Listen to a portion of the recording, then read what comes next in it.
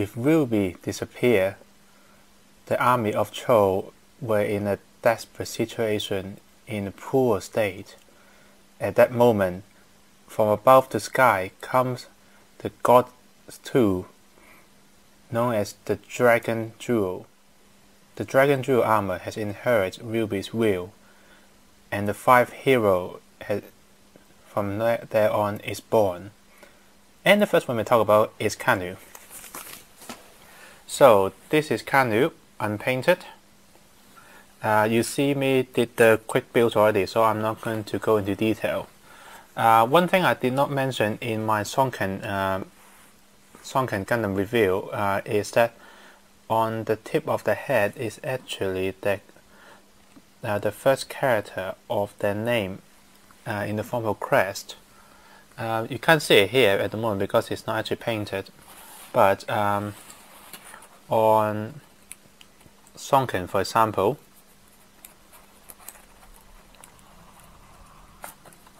you can see clearly of the name. In here is a character Song, as in Sonken, or as in the father or the child, since there is a family name.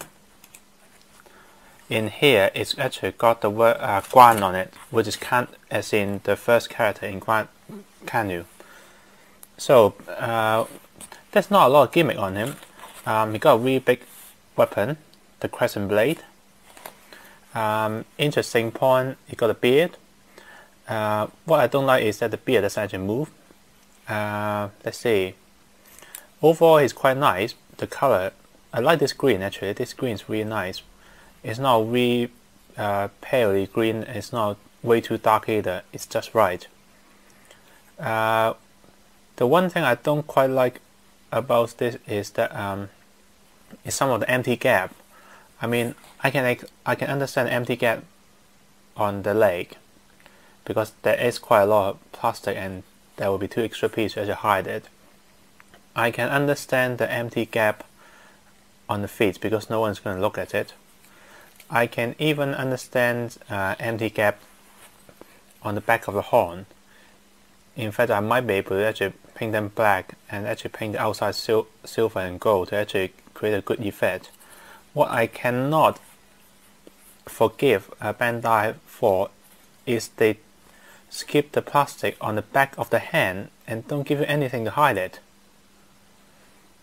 And they only give you 1 open palm and 1 closed palm, and they don't give you an alternative closed palm for this side, so that he can only hold it tightly in 1 hand, and his left hand can only support it lightly, which is really annoying.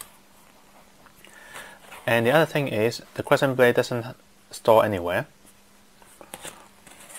The only one gimmick on Kanu here really is his helmet head crest piece can come down to actually hide his eye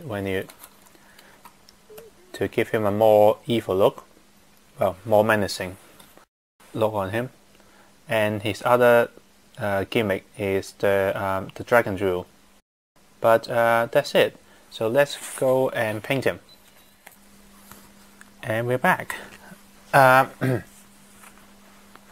decided to show you how it looks like when it's unarmed, because I noticed there's a lot of detail on him beneath the armor, and I decided to paint them all out.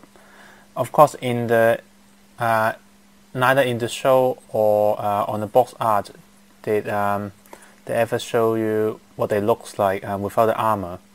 So I just imagine what they could be and just put on the detail according to what the armors look like. I just put those detail in the same color scheme onto them. So now you can see his first character of his name on his forehead.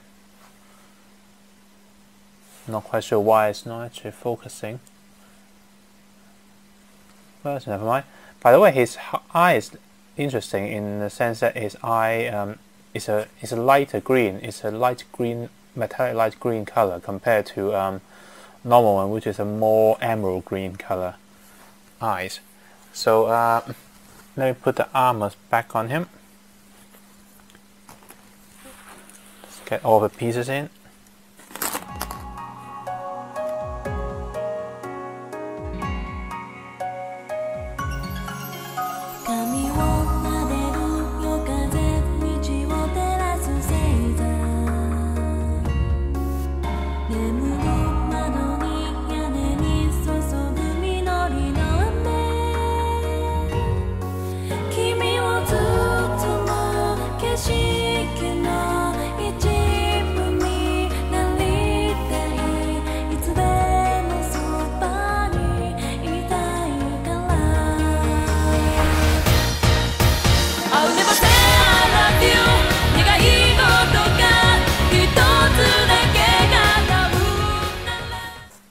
Okay, here we are.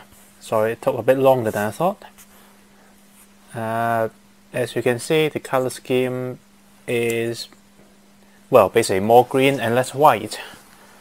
After you paint him up, he does look much better than before.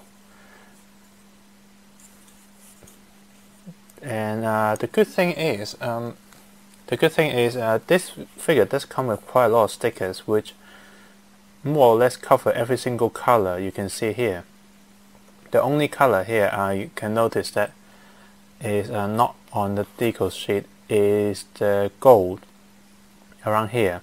They give you the red. In fact, I used the metallic red for the inside, but there's no decal for no stickers for the gold. So it's a bit. It will look not as nice, but it will be okay. They got the color for all of the rest of him, so even the one on the back of his hand, well, this one will be missing, but then again, it's on the back. They usually don't care. So yeah, pretty nice. And he's Kanu, so everyone likes Kanu. I think he is an important character in the show, in history, and an important character in the TV show. So yeah, that's it really. Join me next time on another review.